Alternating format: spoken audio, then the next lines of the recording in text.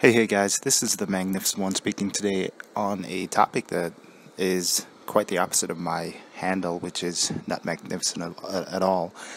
What I want to talk to today is essentially crowdfunding, and there's a lot of videos out there that offer tips and inside kind of strategies people can use to have a successful crowdfunding. I am actually going to do the opposite.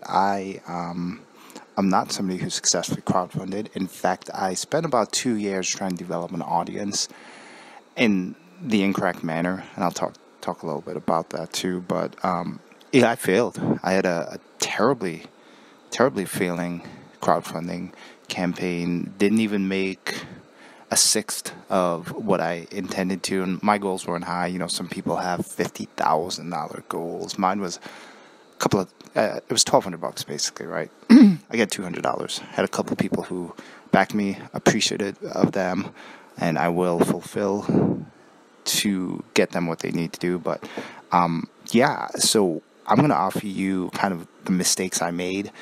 As you look back, it's probably much more helpful lesson to learn from failure than it is from success sometimes, right? And so instead of me just throwing a hissy fit or anything like that, I'm not really upset, but I think there's some things that some people could find useful from this. So it may be a bit of a long video, but listen to it at 2.5 times speed if you want to, and draw from it what you need, right? So these are 7 or 8 things that I found that it hurt me, right? Hurt my ability to get where I needed to be. So the first one is the platform that you do your marketing and where you build an audience matters tremendously. I spent 2 years building up an Instagram to over 10,000 people. I did everything that was kind of given as far as advice, fitting out pictures on a daily basis, if not a weekly basis, doing stories, trying to connect with audiences, and it was successful. I hit a $10,000 mark, and that was my goal, was to launch my campaign after I had 10,000 followers. And what I will say is this: Instagram is not the place, in my opinion, to source crowdfunding. Twitter and YouTube is. When it comes to Instagram, I got a lot of business in doing commissions, so drawings for people. And what I realize is that is a platform where people are very self-interested. If you think about it, pretty much everybody on Instagram are posting their own pictures, their own stories, their own information, and they do follow other people, but it's a very self-projected type of platform. And the interaction is less than it is on YouTube and Twitter, but there's a lot of content put out by individuals. So people are interested in things which are self-projected, right?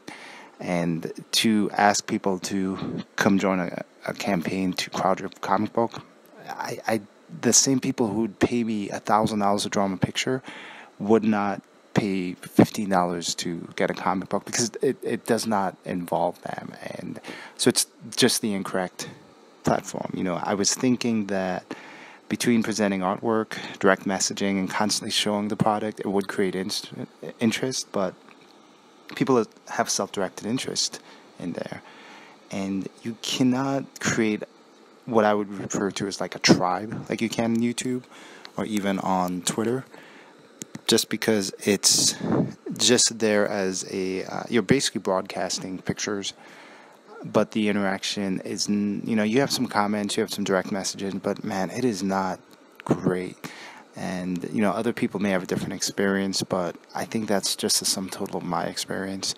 I had thought it would be a good place because I've known people who successfully campaigned businesses, doing other businesses, not comic books, not crowdfunding, by kind of spamming people through direct messaging. And that didn't work for me. Just didn't get a response rate. I figured 10,000 people. My goal was thinking I'd get 100 backers. I got literally zero backers that came from the Instagram platform. So in a way, it's neat. I've kind of given up on Instagram now. So my 10,000 followers has probably dropped down to like 9,800 or something. But it was not as valuable as I thought it was. So I wish I had actually put effort into, maybe building up a YouTube or something like that, right? So the second thing I want to talk about is, this was a mistake I made too, is Indiegogo does not give you a lot of organic traffic. What I mean by that is, I thought that people would go on in Indiegogo and explore, kind of go and see, hey, what other comics are out there? Maybe I'll find something. Maybe somebody will at least see my campaign, see the video, see the artwork, and be interested. When you actually look at the data, virtually zero. Nobody actually clicks through. Nobody looks at it. And then when I looked at it myself, what I realized, literally the day I launched the campaign, I checked on it 1 hour afterwards. And in order to find my campaign, I had to hit the see more button. So Indiegogo is going to show you like 16 campaigns or 12 campaigns at a time. And then you have to hit see more to see others. I had to hit it 16 times before my campaign appeared. So I realized that, the average person that's going to hit see more 16 times, they'll hit it maybe 5. And that's probably under 10%. So there's a lot of work just to see your actual campaign on the site, unless you are what they call trending, which is what the bigger campaigns are going to do, right? So you definitely have to focus on directing traffic to your page, and I think that's something else that I thought Instagram would do, because when you have 10,000, you can do the whole swipe up link to the stories. People just don't swipe anymore. They've been inundated with all kinds of advertising and stuff like that. So it just was not necessarily working out my way. So number 3 is, people, I truly believe this now, care more about the campaigner, not the campaign itself. I put a lot of artwork out. I told a lot of tips, a lot of advice, videos, pictures, and that stuff. But I've never expressed anything about myself.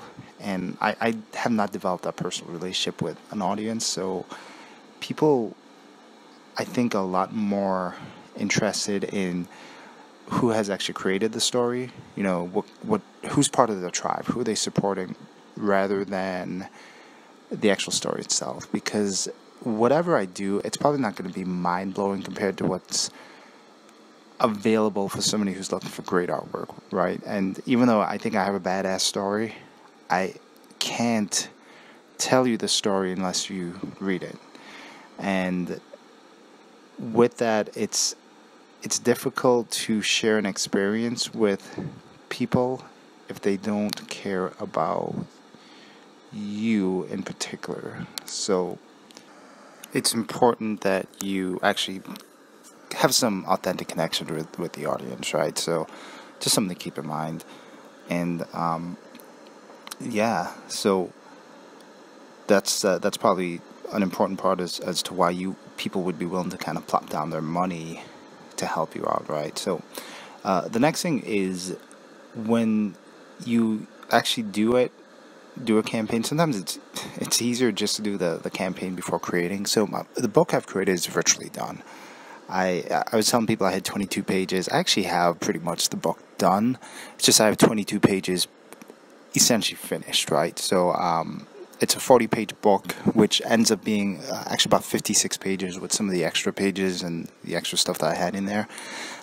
That was probably a big waste of time if I think about it, right? Because there's no demand for it. So I created this great product, but nobody is going to buy it. So now what happens? It's just going to sit in the shelf somewhere, right? So without a customer base, without an interest, run the campaign first, man. See if you have interest, because if nobody's interested, you can just refund people and say, okay, there wasn't interest, don't care, because I could have just as easily spent my time watching, I don't know, reruns of the A-Team, or watching skinny-waisted, big-breasted girls on the internet or something, but would have had the exact same outcome, right? So a campaign is really a test of the audience, and it's a way to test the market, and I miss that fact. And this is a very self-centered ego, right? Where you think, hey, what I'm going to do is going to be great, people will be interested. Yeah, they're not. You got to have a market first, right? The other thing is this is another lesson, this is more of a mentality thing, is you're a creator second. What you are first is a marketer. And you need to embrace this edict. I did not you should do this before you actually start the journey, because like I said, I was under the impression that a good product and 10,000 active followers would result in at least me hitting my goals, but it's not the case. I should have spent a year just building a marketing base first, or maybe 5 years before I even tried to put a campaign together. It also means I could have done other stuff, maybe collaborated with other creators. Comicsgate has a really big community of crowdfunded creators, and they do a great job kind of collaborating with each other. It was a little difficult because as soon as I launched my campaign, I had, unfortunately my wife got sick, and there was another family emergency, so I didn't have virtually any time during that point. But what I should have done is, if I could do it again, I would have done a lot more collaboration with other people, because what I did instead was I was relying on my own. And there's a balance there, because you want to have your own mechanism, you want to have your own audience, your own tribe to market, but at the same time, this is probably something that you need to lean on others just a little bit sometimes, just to get your name out there. And again, if this was an Instagram thing, yeah, I'm like, I get a big group of people. I get 10,000 people. But on YouTube, I have 5 subscribers or something like that. I love you. I love you all, my subscribers. But when I'm averaging maybe 5 or 6 views a video, I gotta lean on other people, right? I gotta get my name out there. So that does mean that you've got to collaborate with other people, basically. The other thing is, and this kind of comes back to the other thing, is it's good to have a video in your campaign, and I do believe that helps, but I don't think it does magic, right? I think traffic is the best thing. I had 2 campaign videos I put together, and I wouldn't get a lot of views on them, but it was nice. However, it's a beautiful exercise in novelty, because nobody's watching them. The other thing is, I probably should have made them shorter. My videos, I think one of them is 2 minutes long. The other one is a little over 1 minute.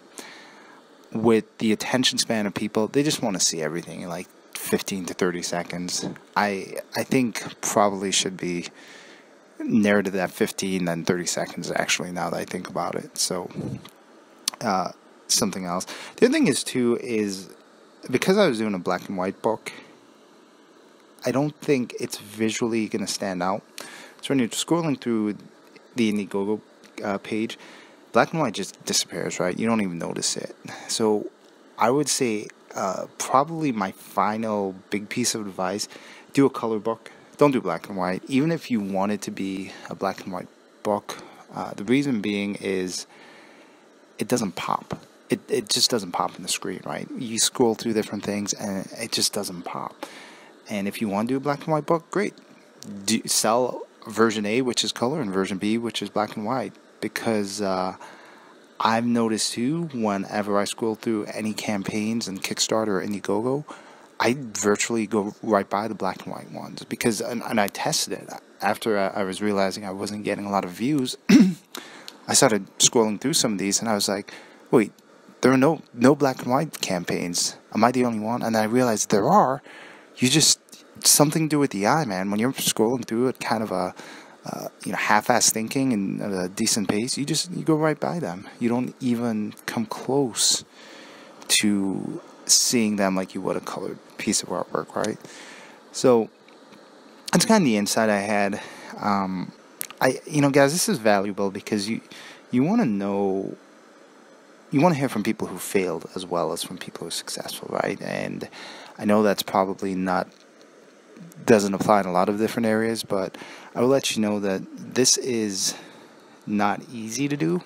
It's probably simple, but it's not easy. What I mean by that, there's nothing rocket science about this, but at the same time, man, you got to put the work in.